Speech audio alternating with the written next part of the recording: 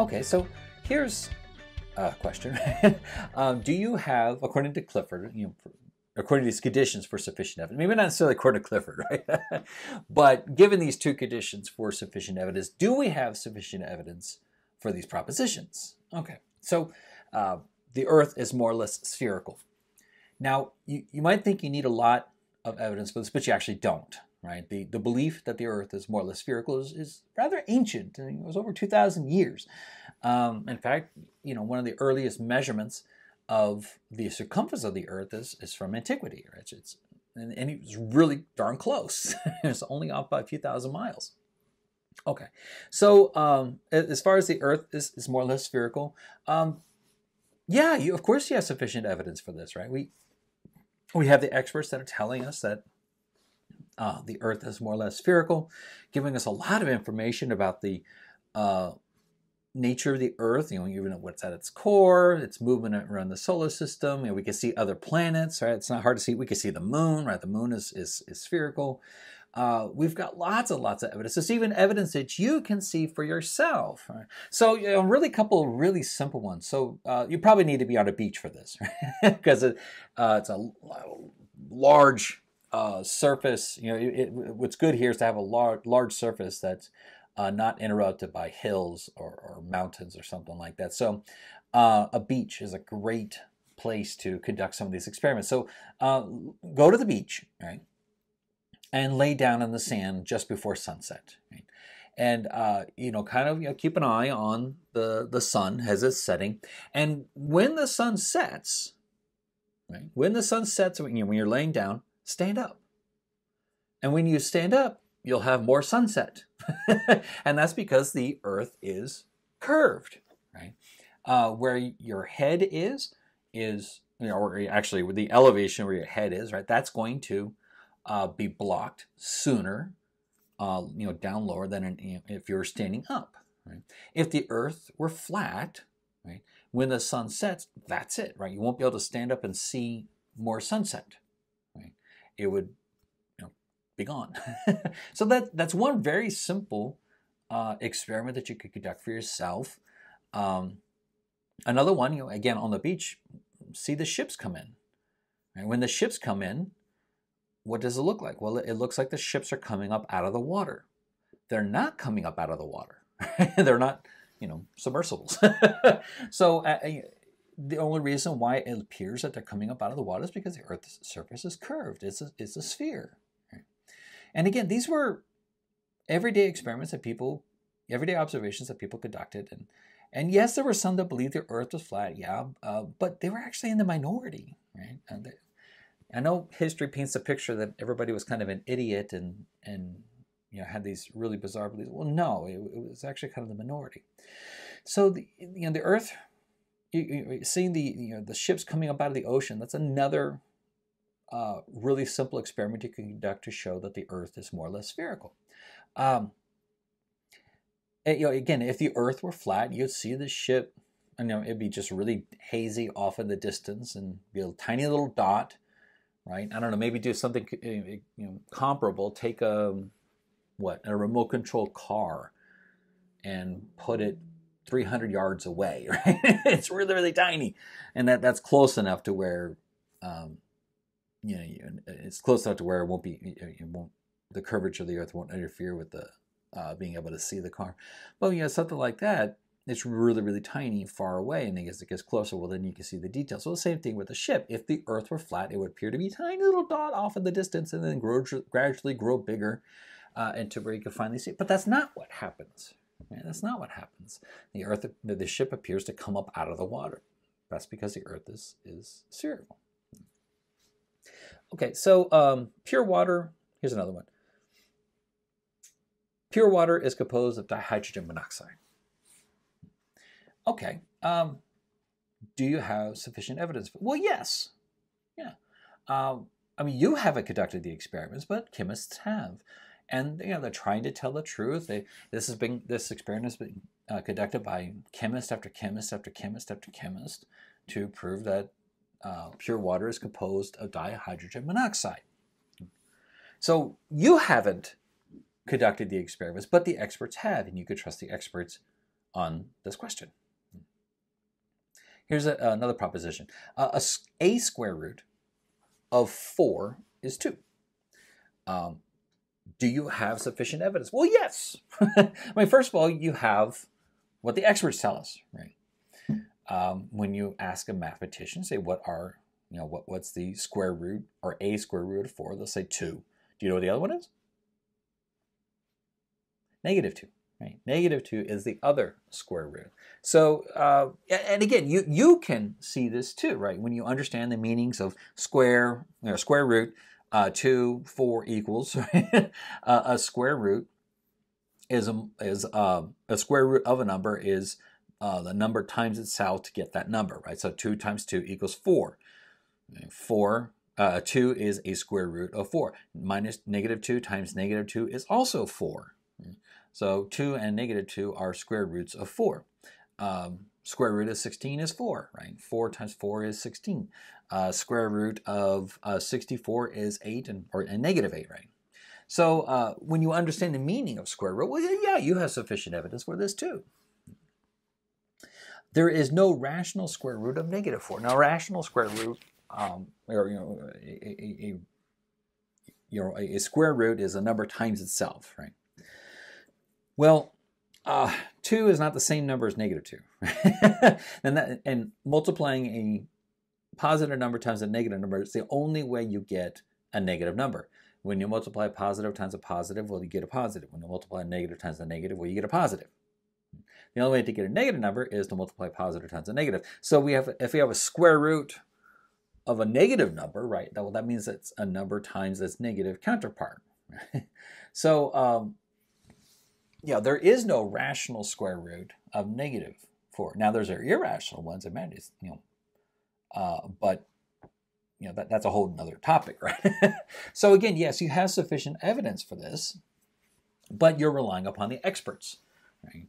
And you to some extent, you understand what's going on too when you understand the meanings of the terms. So yeah, so up to this point, we have sufficient evidence for all these beliefs. The circumference of the Earth is approximately 24,900 miles. Do you have sufficient evidence for this? Yes, you do. Again, the experts have told us this, but there's still an experiment. It's not exactly simple, but you don't need to travel to space to measure the Earth. In fact, we don't measure the Earth that way, right? We don't measure the Earth by traveling to space and then getting out a big measuring tape. It doesn't work that way. And some of the first measurements of the circumference of the Earth are from antiquity, and so it's not. You don't need complicated instruments to get the circumference of the Earth. So how did they do it? Well, okay, so a little bit of geometry first, right? We'll just get a little bit of geometry. Suppose you have a pair of parallel lines, right? Parallel lines. And then you have a line that intersects both, right? Another line intersects both. Well, look here at our diagram. Since they're parallel lines, right? The angles at the bisection, right, where they intersect both, not the bisection, where they intersect both, they'll be equal, right? So you'll have,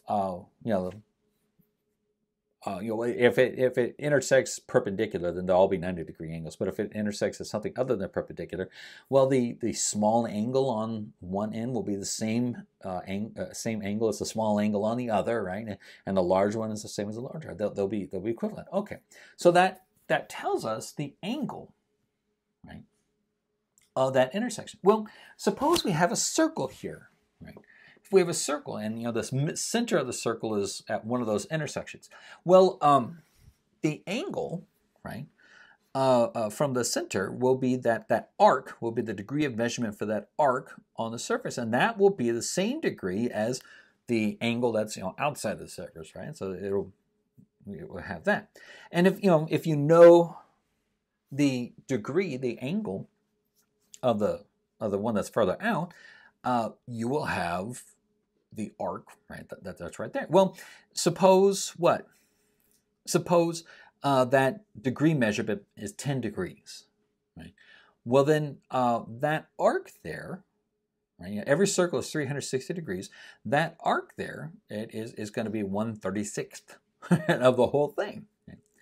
And suppose right, the distance, the length of that arc.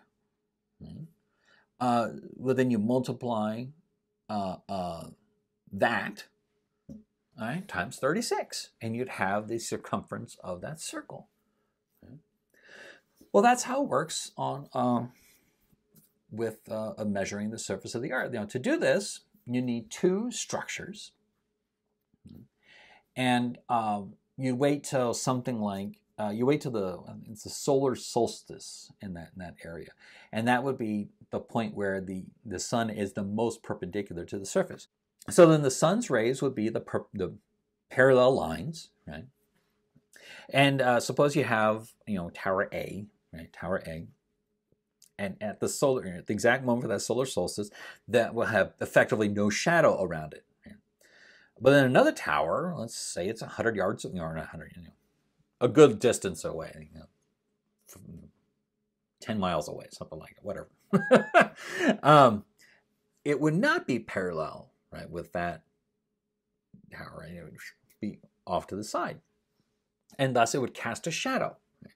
So then what you do is you measure the degree, right? Measure the degree of that shadow, right, at that time.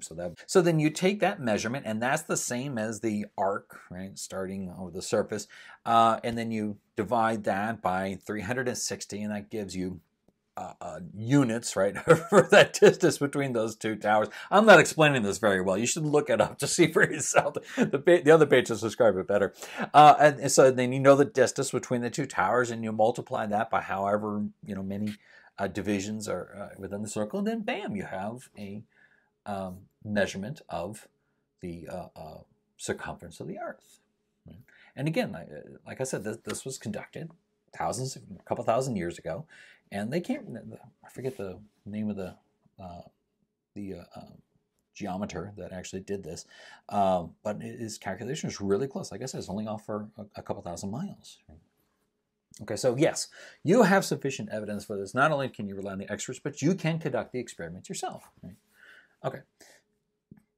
It is always wrong, morally wrong, to kill infants. Do we have sufficient evidence for this? No, we don't.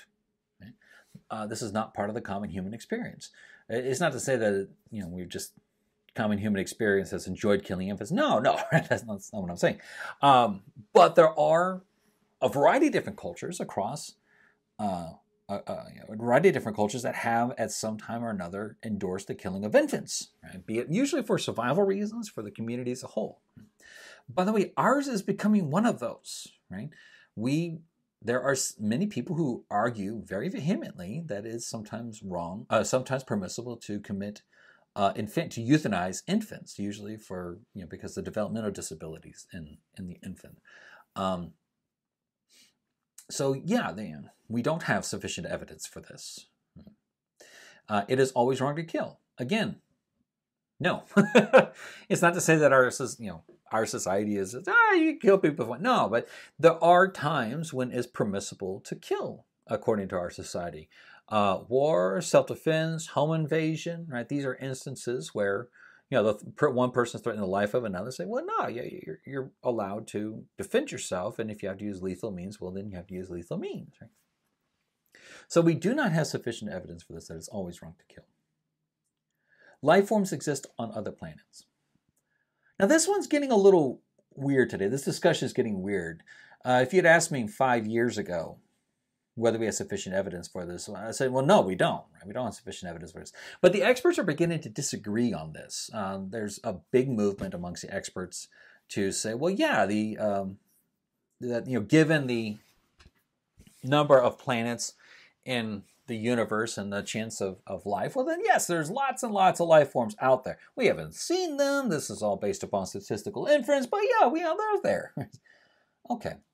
Now, at least for my money, I'm not sure we have sufficient evidence for this. I mean, there's a whole paradox surrounding this very idea within the physical sciences called the Fermi paradox. And the idea is like, well, look, the paradox is this: if there's so much life out in the universe, why haven't we seen any? Right? Now, there's various approaches to try to answer the paradox. I kind of look sideways at the whole reasoning to reach the conclusion to begin with. I might have to investigate it myself one of these days and write a paper on it. I mean, again, like I said, if you asked me 5 years ago whether we had sufficient evidence for this, I would have said no. These days, there's enough astronomers that they say, well, yeah, sure. Now, again, you go back 10, 20 years ago, the 1980s, 1990s, it was considered silly to think that there was life on other planets. And if you investigated this in serious scientific fashion, usually you're kind of laughed at. And there's a whole movie illustrating this. It's called Contact, by the way. It's a good movie. Most, at least what I remember when I was taught in school, most people did seriously consider the possibility. But, times are changing, right? The experts are changing their minds. Right? So this one's kind of at a maybe at this point, I think, which raises some interesting questions. Like, well, hold on a second. If we didn't have sufficient evidence before, and now we have sufficient, what's changed in all that? And, Clifford might say, I don't know about this uniformity in nature, happening here. But, this one's getting more and more puzzling. Okay. Extraterrestrials have visited Earth. Okay. No consensus on this. In fact, most of the consensus is in the other direction, that we have not had any extraterrestrials visit us. There's no evidence, and any evidence that has been provided has been, discredited. Right? There are things that we would say, well, I don't know what's going on there, but it doesn't look like it's an alien life that's visited us, right? But no, we don't have consensus on this, and we don't have. We don't have a consensus on this, and it kind of looks deeply improbable. I mean, a lot of things would have to change about the laws of physics in order for an alien species to visit us using something like rocket propulsion, because the distances are just too far apart. Right? So this probably doesn't stand up to uniformity in nature. And if you were going to suggest some of the means of transportation besides something like rocket propulsion, well, you probably have to know a little bit more than we can know at this point, which again doesn't really help, right? So we don't have consensus there either. So no, we don't have consensus on this. There's some sort of divine. Clifford would say we don't have sufficient evidence for this. I mean, you could tell from the reading he was not fond of religions in any way, shape, or form. However, as part of the common human experience, most people on the planet and across history have believed in some sort of divinity. Now, there's no consensus on what the divinity is, or how many of them, or the nature of the divinity, or what that divinity's relationship is to us. Right? There's no consensus of that, but they'll all say, yeah, there's some sort of divinity, some sort of God. Now, this is a strange result. I don't think Clifford foresaw it. I don't think he'd like it. As a matter of fact, I know he wouldn't like it. And most people who endorse Clifford's view really wouldn't like it. However, right, it meets the two conditions. Right? It's part of the uniformity of nature. Right? It's not saying that sometimes there's a divinity, sometimes there's not. That's not what they're saying. And it's part of the common human experience. Most people across history have looked out into the world and said, yep, there's a divinity doing something out there. Now, this is, like I said, Clifford would not like this. But given his conditions for sufficient evidence, I don't see how he can escape the implication, right? I don't see how he can escape the inference that there is sufficient evidence for this belief. So that's a strange one, given what he's been doing. Okay, so there's one thing to keep in mind here regarding his conditions for sufficient evidence. His conditions work really, really well for mathematics and science. Right? These are pretty much the hallmarks of a good theory, what counts as a good theory in the physical sciences, it counts as a good theory of mathematics. And I'm not knocking them, right? These are great conditions for mathematics and science. But as you see, it's, doesn't work really well with morality and theology. Right? With morality and theology, these two conditions, well, they say we don't really have right to believe much at all, if anything. So, maybe, again, like, Clifford kind of, I don't think he realizes he does this, but he loses this, right? Pretty much everybody across history has thought that there's some difference between right and wrong. but it's not as if we'd agreed on what that right and wrong is. Right? So you don't have sufficient evidence for any particular belief, for any particular moral belief, I should say, for any particular moral belief. And you don't have sufficient evidence for any particular theological belief either, be it that there is a divinity or there isn't one, or the nature of the divinity, what have you. So, and frankly, given these conditions, pretty much all philosophical beliefs go out the window too. Our theories in metaphysics, epistemology, and ethics, we don't have consensus on this. Right? We don't have consensus on these beliefs. So they don't fit the common human experience. Frankly, common sense, the so-called common sense that people appeal to, well, if common sense was internally coherent, if it was consistent, right? If our common sense beliefs didn't disagree with each other, I wouldn't have a job as a philosopher. Right? Philosophy is born out of the inconsistency within common sense. And so in that regard, these common sense beliefs, they fail the uniformity of nature as well, because they disagree with each other. There's no consistency. Now, this is a consequence of Clifford's view. I don't think he has many problems with that. I don't think he would be particularly bothered by this. You'd say, well, yeah, okay, so so you lose all the rest. Well, at least we got these justified beliefs in mathematics and science, and that's all that really counts. Now, you might wonder if that's a good thing or a bad thing, whether anything else that you believe outside of mathematics or science is justified. And if you say that it's not, well, that's interesting.